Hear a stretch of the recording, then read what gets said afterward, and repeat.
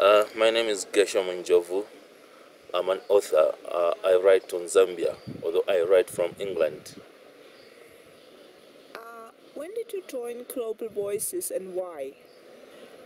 I was co-opted into Global Voices in about July 2010. Previously, my experience was that my blogs were being quoted on Global Voices.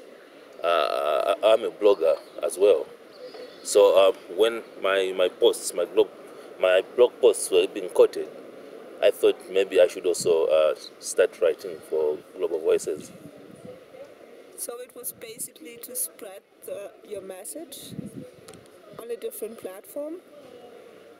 The idea was to make blogs popular, because at that time, when I started writing my blog about 4 or 5 years ago, especially from the Zambian point of view, there were very few of us who were blogging. So I thought by being part of the Global Voices team, I could probably spread the word about blogging. Yeah. What makes Global Voices so special?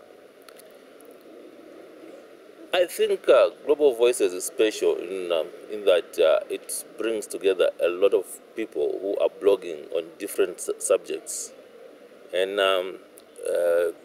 it gives a platform to bloggers who would otherwise not be known in their environments.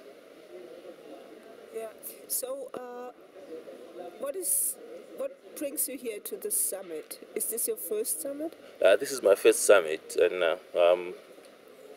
I was invited mainly because I'm a regular contributor to Global Voices, so my editor thought that by attending this conference, it would help me meet a lot of other contributors as well. So, what do you have to say after the first day? Did it meet your expectations? I think so far so good. I've met a lot of people, and a lot of presentations that have been made have been an eye opener to what Global Voices is all about. In which way an eye opener? We've had to be told about a number of things, the administrative aspect of it, and how it raises funds, and generally about the development of new media in terms of spreading the word about what's happening in the world. Okay, thank you. Thank you very much.